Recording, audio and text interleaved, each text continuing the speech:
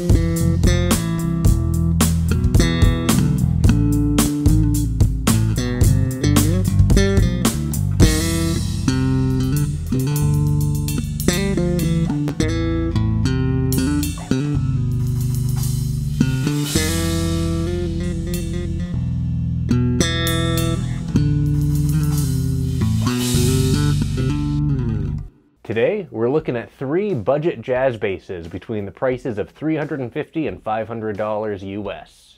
But there's a twist. We're looking at jazz basses with active electronics, and I had to get a special guitar stand to fit them all in one shot. So here we go.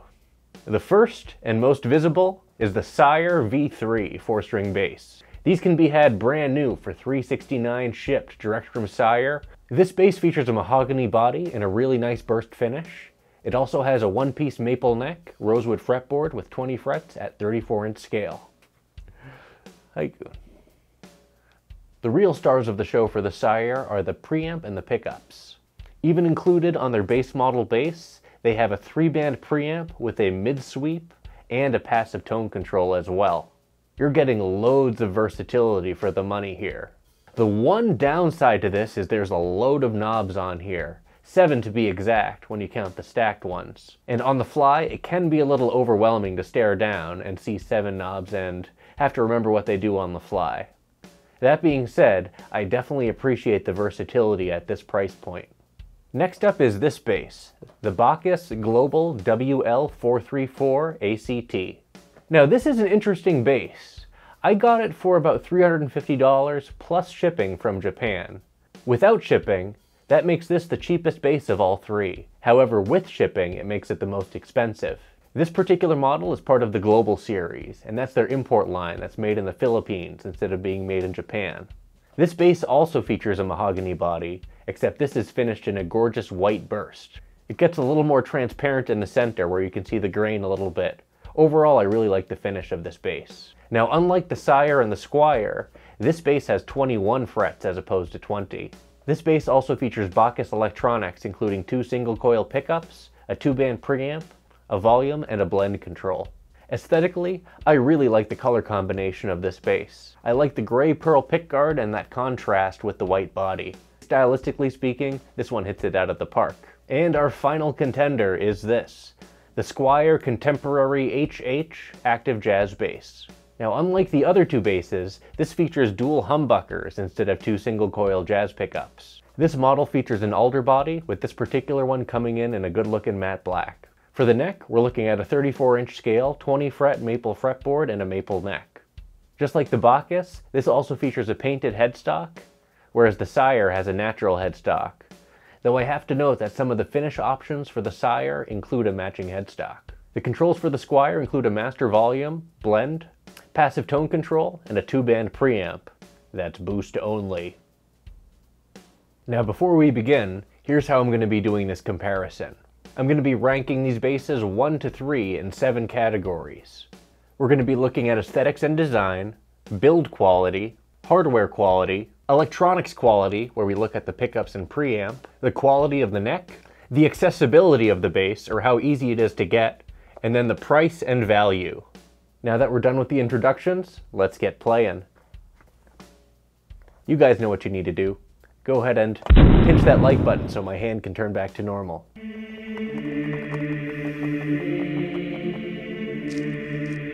Thanks.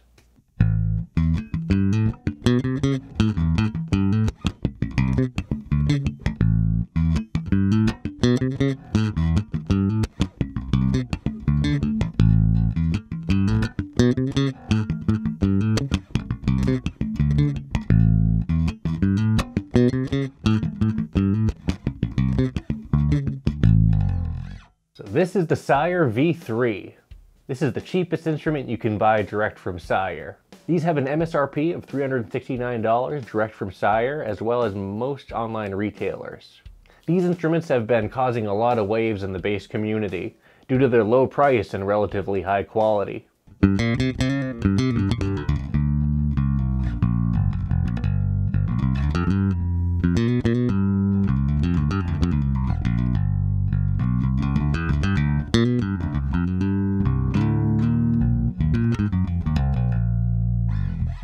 It's not unheard of to find an active bass around that price range. However, having a bass with this level of tonal flexibility at this price point is unheard of. From what I understand, Sire makes everything in-house and doesn't outsource production of any of the components for this bass. So I guess by ultimately producing a lot of volume, and by selling direct, they're able to keep the cost down. I like how the pull pieces on the pickups are engraved a little bit and aren't just a flat metallic magnetic surface. Now let's talk about this preamp. Here's what you got to work with. Your master volume, your blend, your tone control, passive tone.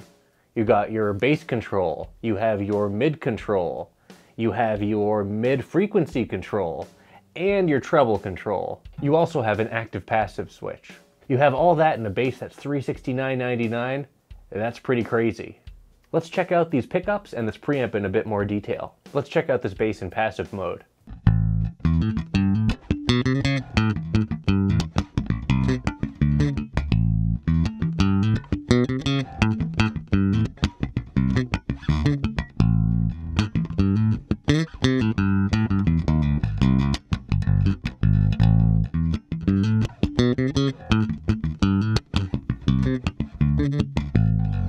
Not bad. Now let's check out these pickups individually and see what they sound like. Let's start with the neck pickup first.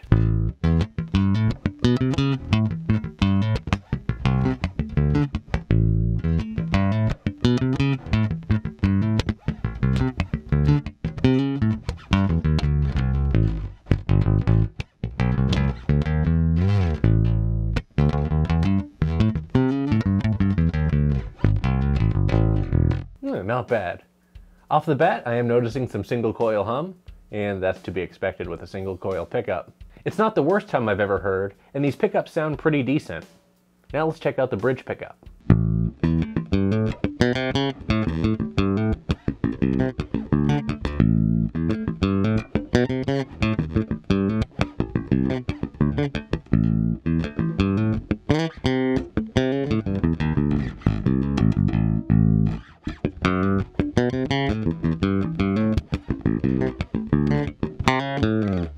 Oh, not bad either.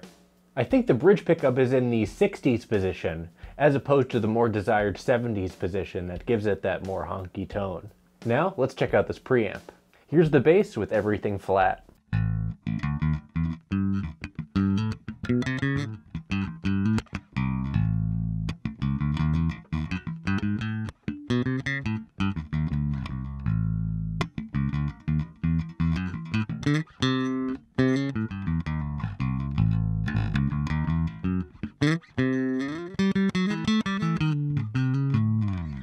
Now let's turn up the bass to 50%.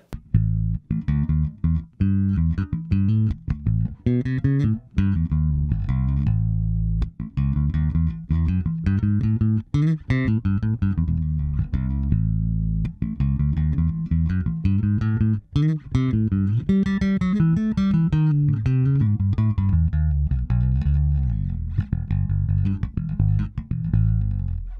here's the bass at 100%.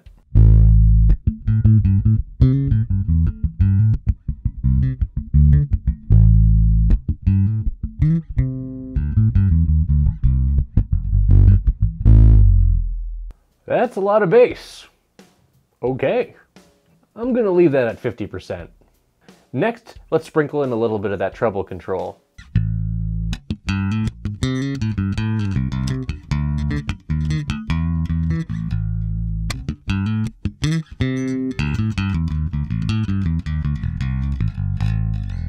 And let's bring that treble up to 100% and see what it's like.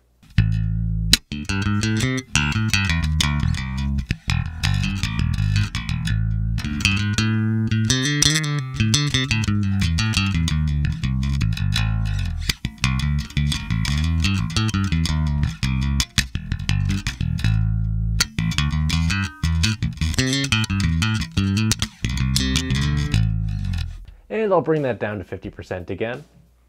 And finally, let's check out this mid control, because this is really interesting. Here's the mid at 50%.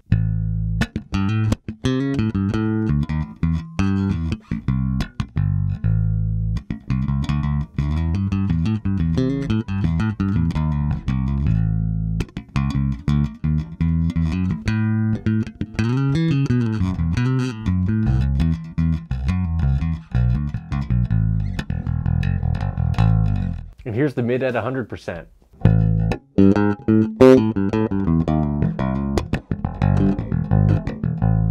That's a bit overwhelming as well, so let's keep that at 50%. This preamp has an interesting trick up its sleeve with the mid-frequency control. That's something very uncommon at this price range. And it actually works. Check it out.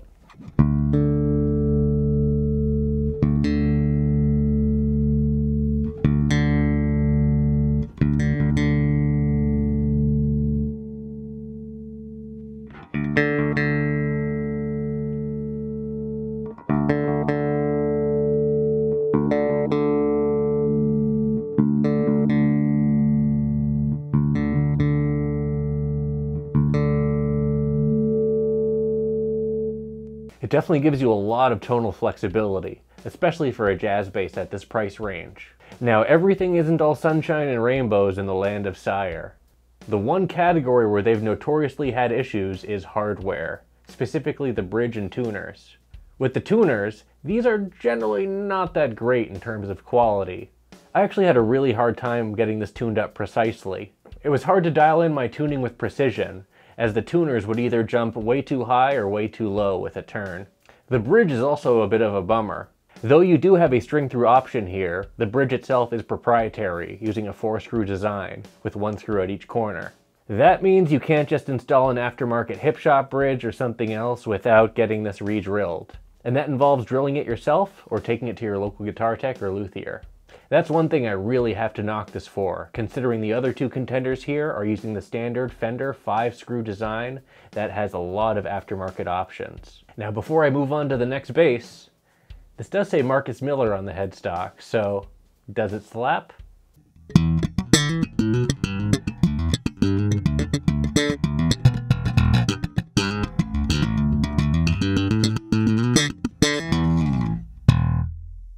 Oh yeah.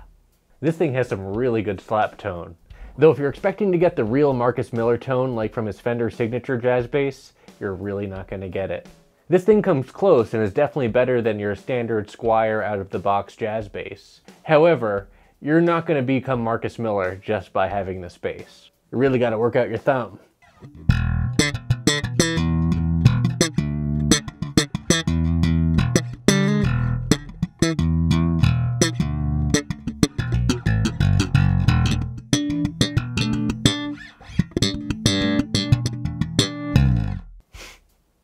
On to the next bass.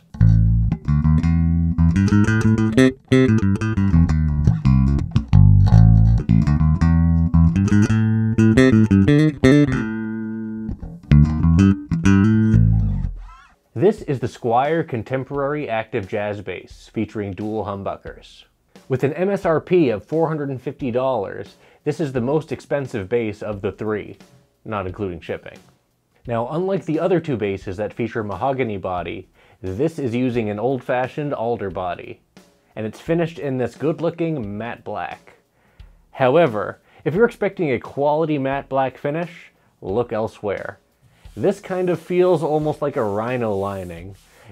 Compared to the matte finishes of other guitar manufacturers, this one is a bit of a letdown and feels really cheap. This bass is featuring two SQR humbucking pickups, a master volume control, a master blend control, a passive tone control, and then a treble and bass boost only. I feel like this is a bit of an odd choice, only having boost for the preamp. I feel that that really limits your tonal flexibility, especially compared to what the other two offer. I'm glad that they offered the passive tone control, however, which is absent in the Bacchus. Now before we check out this preamp, let's see what these pickups sound like.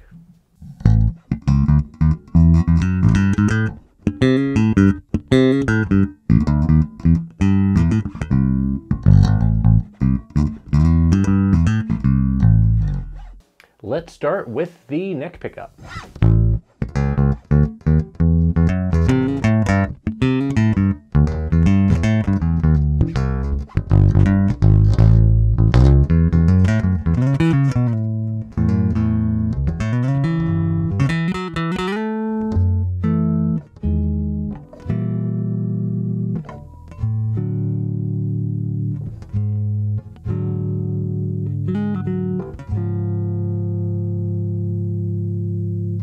Now, let's check out the bridge pickup.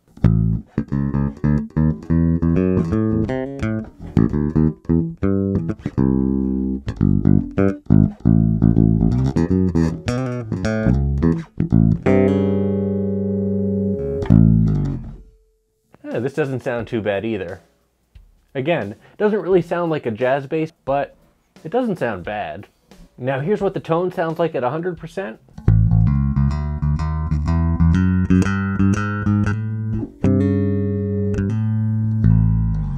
Here's the tone at 50%.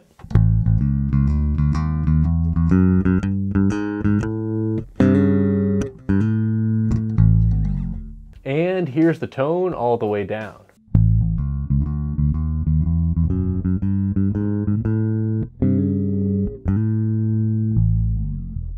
And finally, here's the two-band preamp. First, let's look at the bass control. Here's the bass at 50%.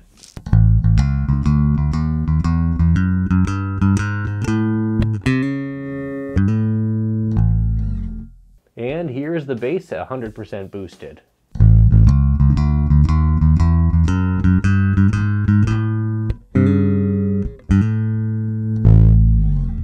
And now here's just the treble at 50%.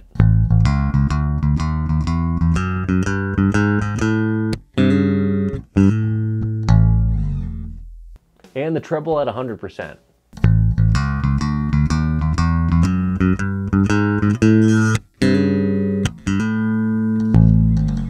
And lastly, here's how she slaps.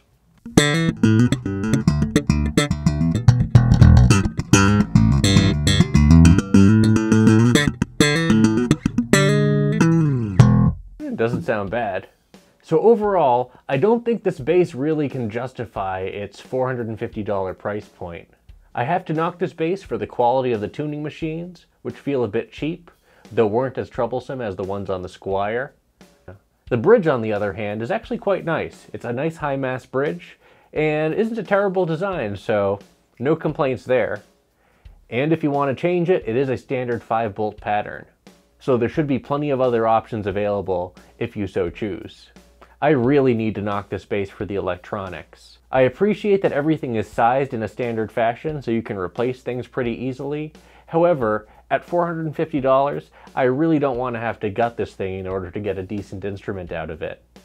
The neck itself does feel a bit cheap compared to the other two.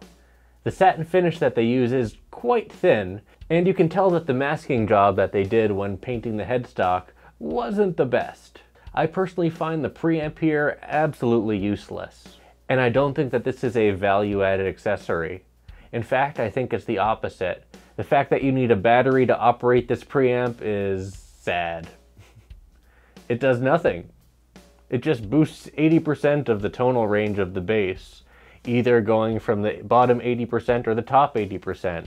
So it seems like it's kind of covering the same ground with both the treble and bass control. I really wanted to like this instrument, and I have to say that this is much better than the Squier P bass that I had before. However, I think Squier is definitely missing the mark here with this bass, both with the price point as well as the included electronics. So far, Squier is 0 for 2 in my book. Now, let's check out our last contender.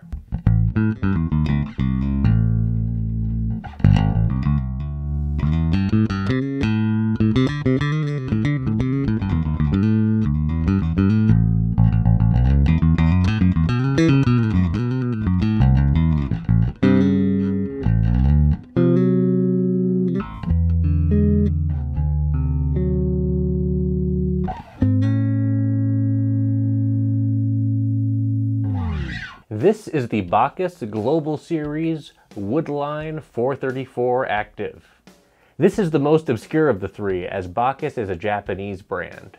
However, this bass was actually made in the Philippines. The Global Series is the cheaper import line of Bacchus basses that are usually handcrafted in Japan, and these have a much smaller price tag compared to their Japanese counterparts. However, exactly what the MSRP for this bass is, I really don't know.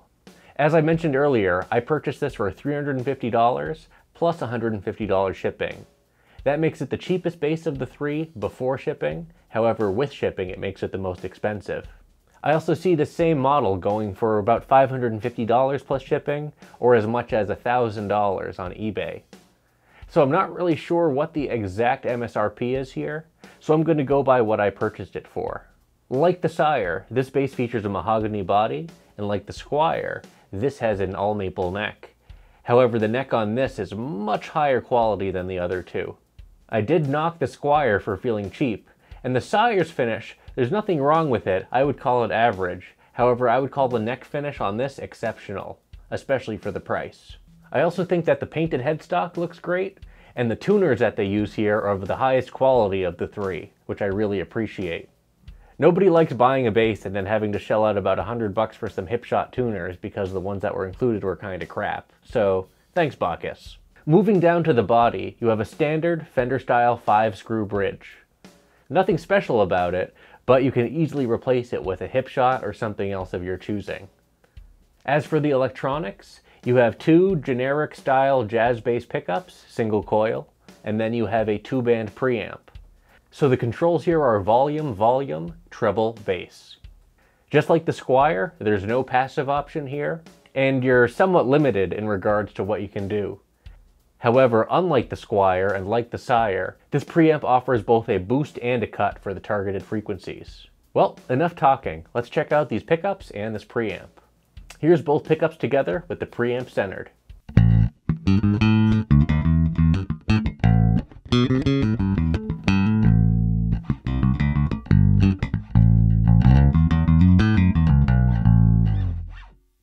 Now, let's check out the neck pickup.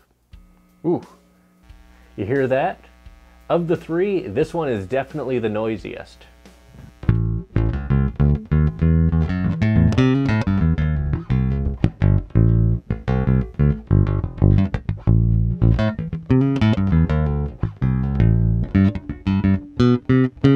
Yeah, there's no two ways about it. These pickups are pretty noisy. Now let's check out the bridge pickup.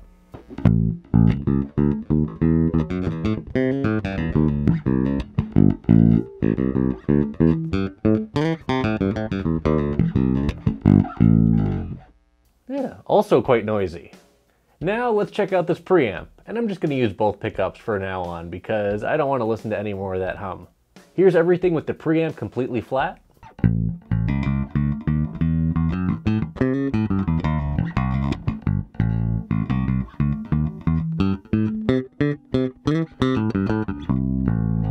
Now here's the bass, 50%.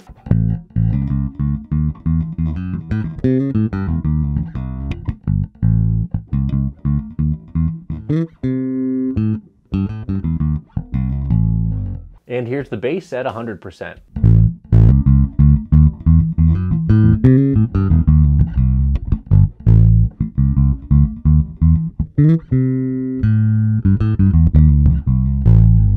bass control on this definitely gives you a lot of boost without going overboard like the Sire or doing nothing at all like the Squier. So good middle ground here. Now let's check out the treble control. Here's the treble at 50%.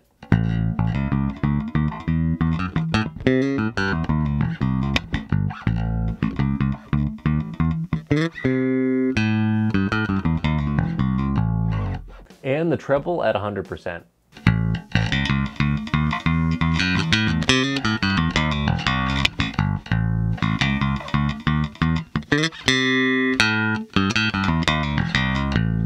Again, just like with the bass control, I feel like it gives you enough of a boost without being overwhelming like in the Sire.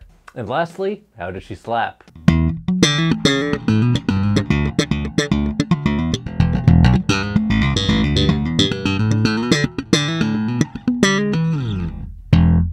I'd say she slaps pretty good. In fact, of all three, I'd say that this bass has the best slap tone. That is my personal opinion though. And keep in mind that slap tone is only a small part of one category, and we're going to be ranking these basses using 7 different criteria. So without further ado, let's have a look at the rankings. So with the first category, design, I'm going to give first place to the Bacchus. I feel like the design overall is the most cohesive. I like the headstock design, whereas the headstock on the Sire, in my opinion, is absolutely hideous. I think the Sire is a great bass, but that headstock, no matter how you look at it, with a painted headstock, without a painted headstock, 4-string, 5-string, high-end model, low-end model, I just think the headstock is absolutely atrocious. Ugh. The Squier comes in second place with its modern look featuring a matte black finish and soap bar humbuckers. Last place for design is the Sire. I think it's a pretty regular looking jazz bass. It's not bad looking by any means, other than the headstock, which I've ranted about enough. So that's 3 points to the Bacchus, 2 points to the Squier, and 1 point to the Sire. Next up is build quality and fit and finish. First place, again, goes to the Bacchus. The neck sits cleanly in the neck pocket, everything feels sturdy, and the paint job is immaculate. They did a great job masking the paint along the headstock, so the matching headstock came out really nice looking. Second place goes to the Sire. The Sire's neck does sit outside of the pocket just a little bit. However, the fit and finish of the rest of the bass is pretty average. The quality of the finish work on the body is nothing to complain about. However, the transition of the gloss for the face of the headstock is a little bit messy. And finally, in last place, we have the Squier. Even though it has an alder body, I feel like the quality of that is diminished by this really cheap finish. I own and have owned several other matte finish guitars, and this one just feels like a cheap rhino lining. It's very rough and plasticky feeling, and not the same premium feel you find in other matte finishes. I also found the finish on the neck to be the cheapest of the three, and gives the neck overall a very inexpensive and unfinished feel, and not the good kind of unfinished. Next category is hardware quality. Again, 3 points to Bacchus. The high quality tuners and bridge, as well as the standard screw configuration, make this a great bass out of the box, as well as one that can easily be customized. Next, we have the Squier. Though the tuners also felt really cheap, the bridge on the Squier is actually not a bad bridge. And the Squier is the only bass that features a toolless battery compartment. Whereas the Bacchus requires you to remove the rear cavity cover, and the Sire has a separate cavity cover just for the battery. And lastly, Sire.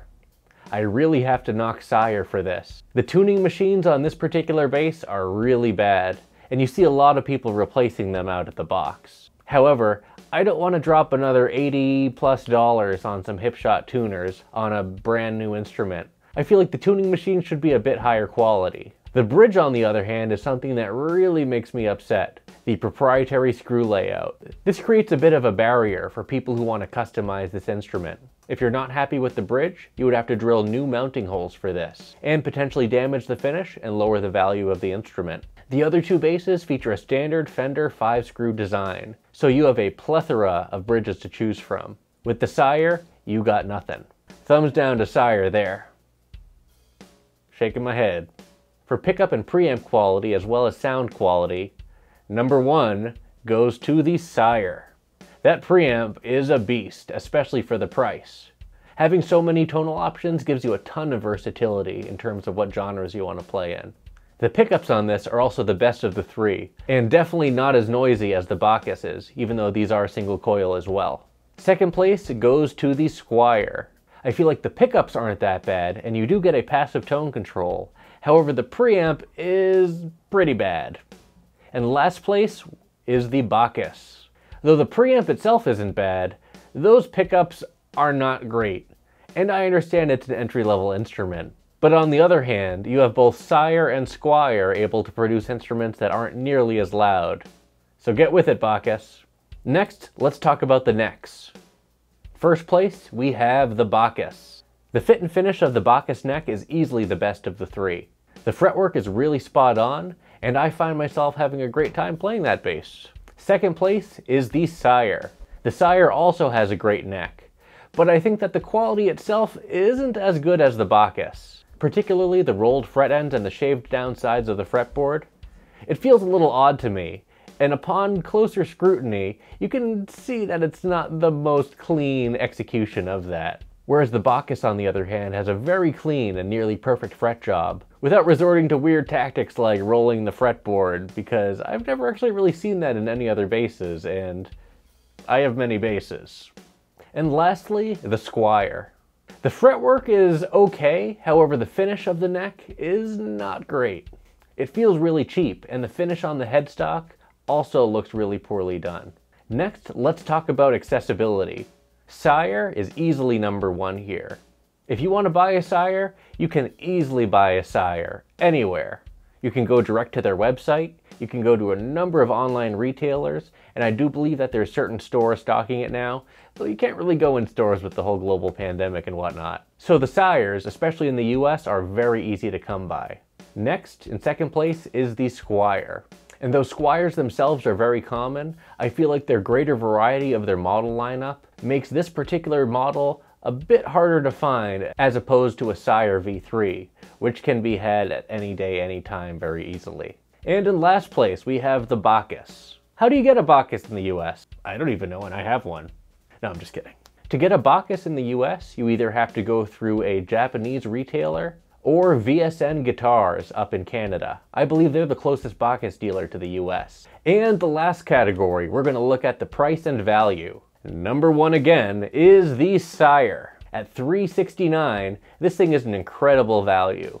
That's $369 shipped anywhere, direct from Sire, or through one of the many online retailers. That is a tremendous value for what you're getting here. As I mentioned before, the hardware isn't the best, the tuners especially. So if you're really set on this instrument, be prepared to replace those tuners if they start to get on your nerves. Second place is the Squier. Though it is the most expensive of the three when you don't include shipping, the Squier is an okay bass. And regardless of which of these three instruments you choose, you're going to get a good bass. I mentioned the deficiencies of each three of these, and they all have their strengths and weaknesses, but neither one of these does everything well. And third place for the price and value is the Bacchus, because what's the price?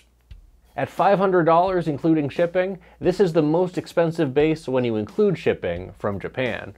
I also see these models go for around $500 to $600, if not closer to $1,000 on eBay. So it's really hard to gauge the actual value of this instrument. That being said, out of all three, I feel like the Bacchus needs more work in terms of mods out of the box. So that's it. Let's add up all the points. It looks like the Sire got 15 points, the Squier got 12, and the Bacchus got 15 points. We have a tie. Well then, I'll leave you with this. The Sire is a better instrument out of the box. I feel like at $369, it's a tremendous value, and it can take you a long way.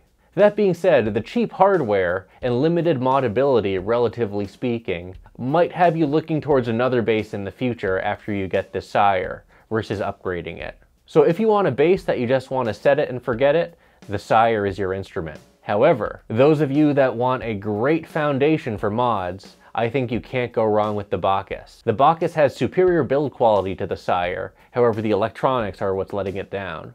Getting yourself an aftermarket preamp and set of pickups can let that Bacchus loose. Well, that was quite a video. Now I guess I gotta give these basses some ratings, huh?